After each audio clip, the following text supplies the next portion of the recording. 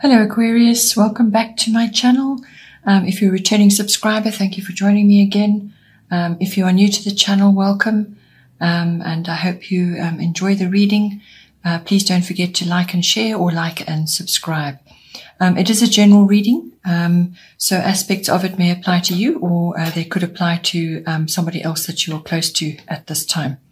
I have already shuffled and laid out the cards.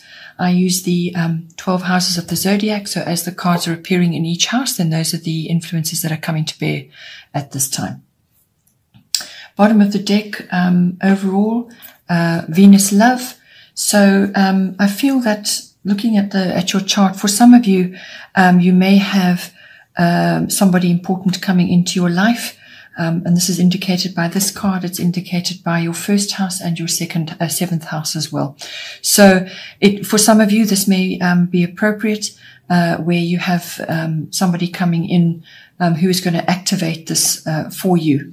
If it's not, then it really is about just general appreciation of beauty in all its forms, whether this is art, or, fashion, or the arts in general. It could be open air concerts, galleries, any kind of artistic endeavor, whether it's you doing it or other people are doing it. It's the appreciation of beauty in all its forms. It's also about, the striving for charm, exhibiting charm, expressing charm, and also refinement. That all comes in under the Venus card. It could, as I say, be romantic in nature, what is coming into you, or what is coloring your chart this month. But also with this card comes in various aspects to do with mediation, negotiation, and so on. That may come in as well, applying your charm and the better side of your nature to oversee any issues. It's also about fairness as well, it can also be about just an appreciation of life in general, appreciation of home comforts, luxuries, and so on, bringing that more into your life, self-care, and also the nurturing and the care of others, the love of self and the love of others. So all of those aspects can come in with this card. Then in the first house, we have Gemini, I think. So this card coming in the first house is everything. First house is everything to do with the self, your physical self, your physical body, your vitality, your life force. It's also your appearance, how you appear to others, what you're projecting outward to them at this time. And it's also your characteristics and your personality, and just what you're exhibiting right now. It's also your self-oriented interests that's covered by the first house, and your own personal independence, how you are making your way in the world, what is happening in your life, how you're actually meeting the world, and the face that you meet it with. That is your first house, and that is yourself. So with this card, this is all about communication of all kinds. So for a lot of you, this is going to be very important, no matter what is going on in your chart. So it's about communicating. It's about being quick thinking, quick reaction as well. Also enjoying interesting activities, because boredom could be high with this card. So interesting, curious activities, learning, exchange of ideas, researching, also using your, being versatile and adaptable to all kinds of circumstances going on. So whatever is going on in your life, whatever is happening in your life at this time, it's about meeting that with, an open mind, but being quick about what you want to do, quick-witted, quick thinking, quick on your feet, communicating, and being versatile. It can also be about paying attention to what is going on around you at this time as well. That could be very important. It can also be that, some explanation is required from you in something. Or you could be talking yourself into or out of a tricky situation. That can come in with Gemini as well. It could also be that you're hearing gossip, or you're involved in gossip, or you're being talked about right now. That can happen as well. With the Gemini card, technology, electronics may be coming in. So you may be upgrading in some way. Perhaps you're getting a new camera, or you're getting a new laptop or a phone, or either one of these are going to be important, in how you're going to move yourself forward right now. Or you could just be learning a new system of some sort. Publishing, writing, any of those also come in with this card. You could also be multitasking. There could be lots of things going on around you at this time. As I said, if it is a relationship that's coming into your life and that's being evidenced here as well, then this is the Lover's card of the zodiac. It represents that, the twins. So it could be that something like that is coming in for you, and this is going to activate a few other things in your chart. So just be aware of that. That might be an option for some of you. It is also with this card, when it comes to yourself and how you're presenting yourself at this time, just be aware that too much talk, too much chit-chat, any of those sorts of things can make you come across as a bit glib or a bit fickle or two-faced. Or you could come across as a bit argumentative with too many words and too much going on. Just a lot of chatting and talking, and it really is also, as I said, a time to pay attention to what is going on, and just watch your words, what you're saying, and what is going on from that point of view. Second house is the house of income. So this is what your money that's coming in for you, however you earn it. It's also the house of self-worth and the house of values, your value systems. So what you value in yourself, what you value in others, and in your possessions and your ownership. It all falls under the second house.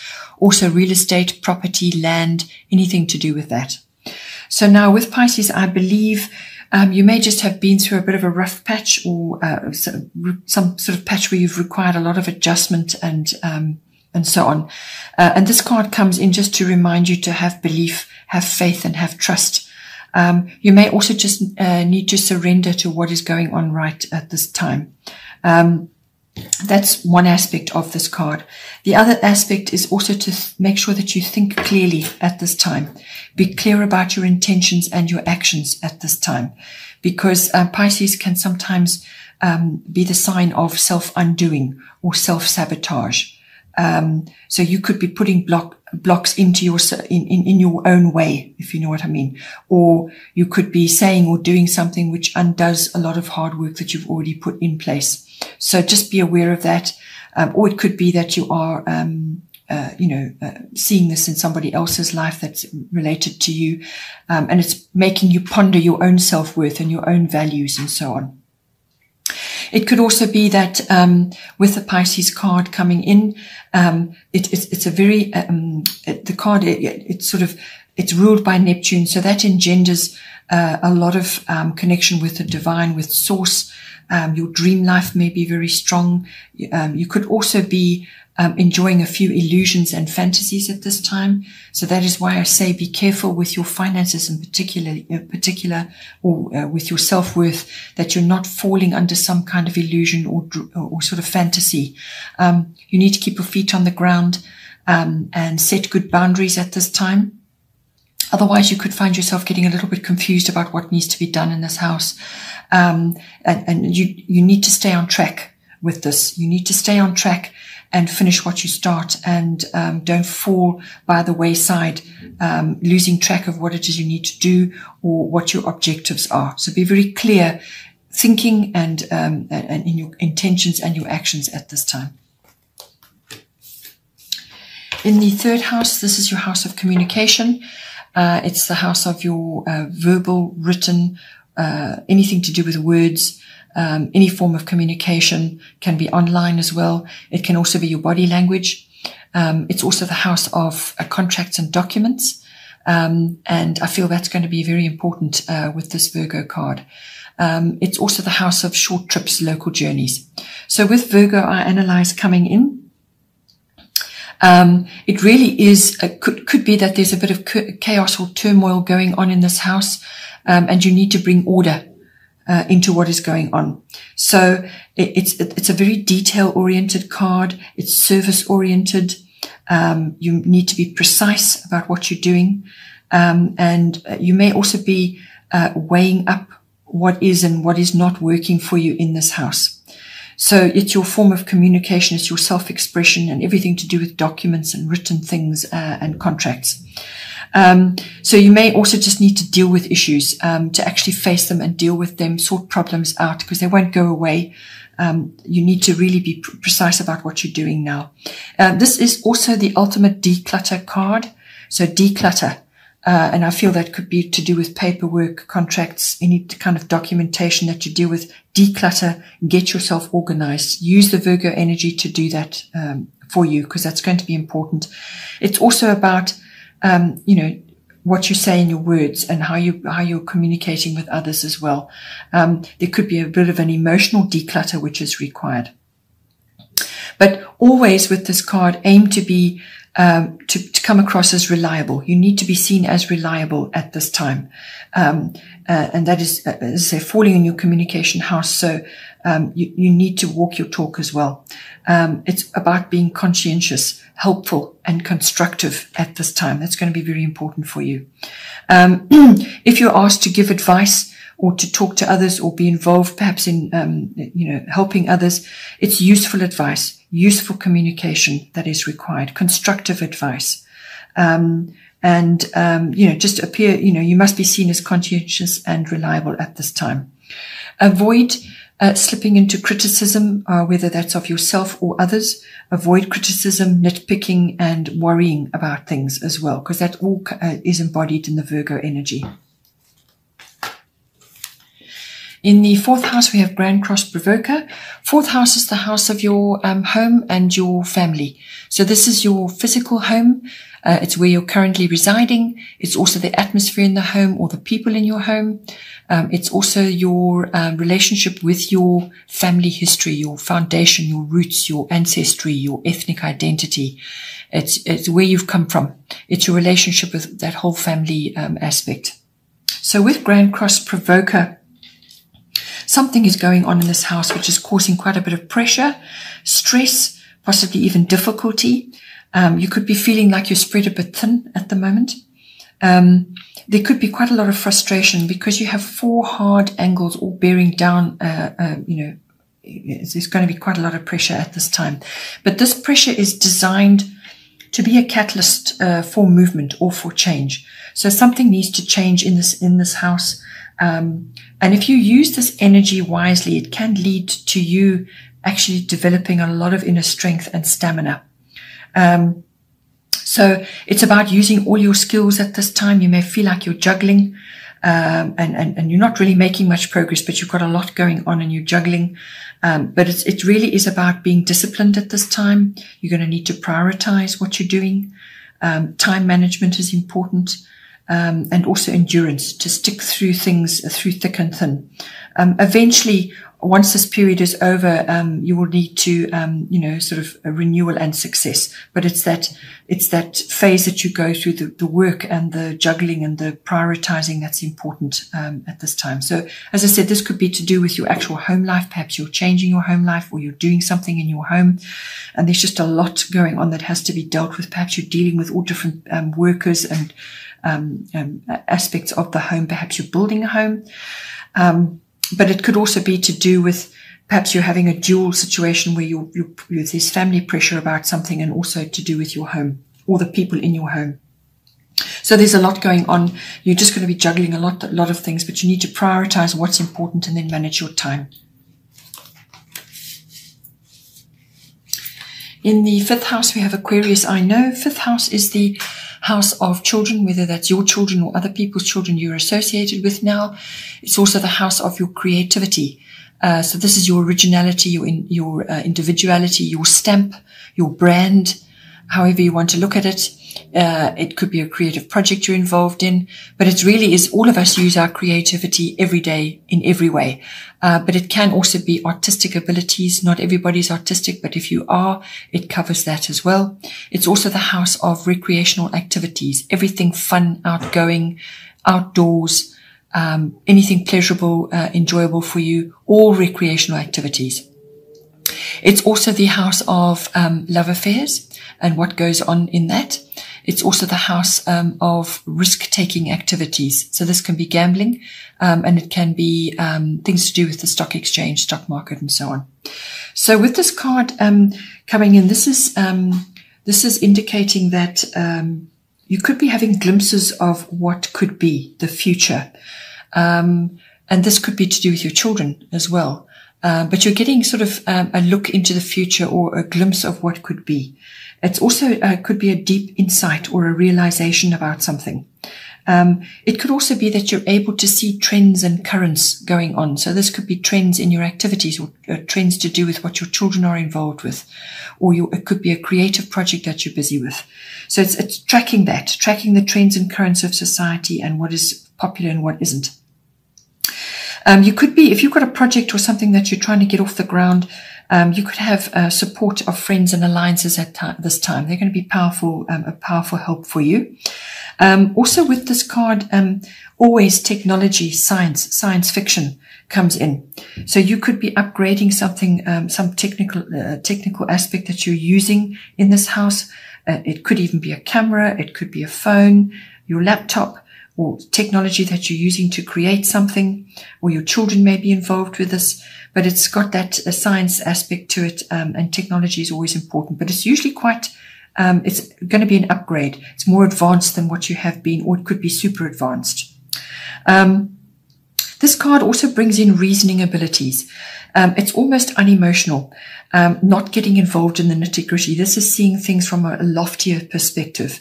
So that comes in as well. It could also be that networking is important in this house for you at this time. So this could be to do with, perhaps it's a project you're involved in, or it's to do with your children, but networking and making contacts and getting involved in group activities may be important.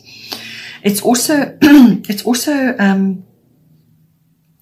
could be that you are getting exposure to exotic, unusual, unconventional, or foreign people. So this could be a trip that you're involved in, or you're interacting with people that are very different from you in some way. So if you're traveling, then that is very much the case, but it's very exotic, very unusual, unconventional, or foreign. Anything to do with that comes in under the Aquarius card. So you could be interacting with this. You could be visiting places like this. It's all, as I said, this house covers all kinds of activities, recreational activities. So if it's a holiday for you, very much you're going to be learning and enjoying and seeing things that are very different from your way of life, and really getting a lot out of that. And that could be very stimulating and enjoyable. And therefore, if you're upgrading your technology, it could be a new camera that you're getting, or you're going to be downloading what you're seeing and taking images of. It's all to do with that. It could also be that in this house you're feeling tested in some way, or it could be your children that are being tested right now. There could be some challenges going on, and you're just going to need to apply a rational or reasoning mindset to work your way through it. So a mixed bag for this house. Then in the sixth house, we have Grand Trine Blessings. Sixth house is the house of work, workplace, work colleagues. It's also the house of your, mastery of your craft, whatever it is that you do. It's also the house of health and diet and your lifestyle, and the house of pets. So with Grand Trine Blessings coming in, this is a nice aspect to be having in this house.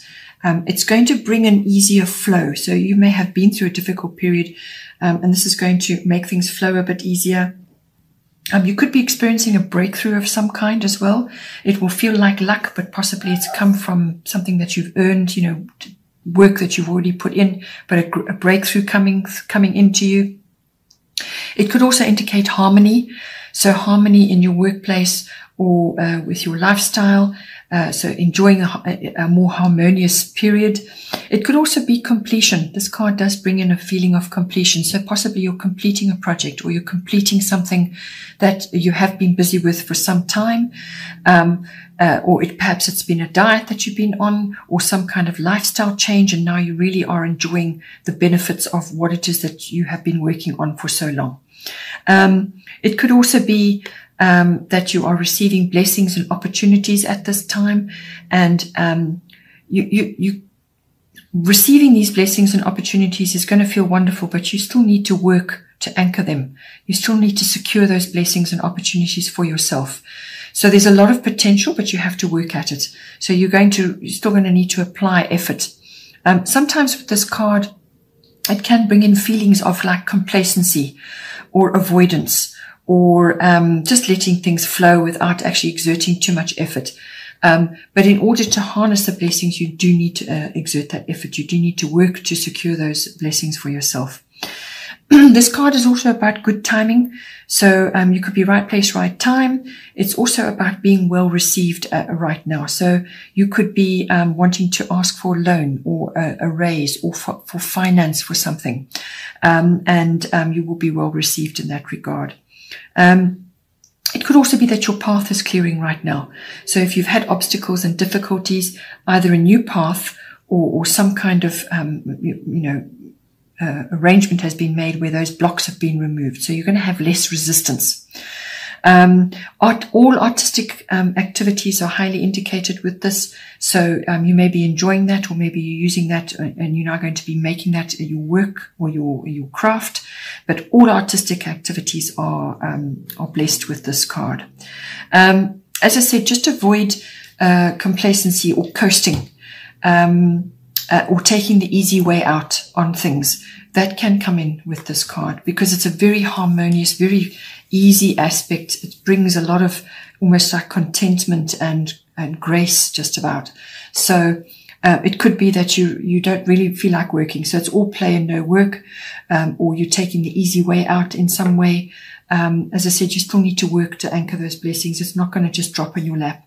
The potential is there, the opportunity is there, but you need to bring it in. From a health and diet and well-being point of view or lifestyle, as I said, just inertia or escapism may come in. So if you know there are certain things that you need to do to look after yourself, whether it's diet related or perhaps a fitness regime or perhaps walking every other day, something like that, something to build up your body, to help your body, then you still need to do it. Anything that you're just not dealing with or you feel you can't deal with, you still need to work at those things to keep yourself healthy and whole.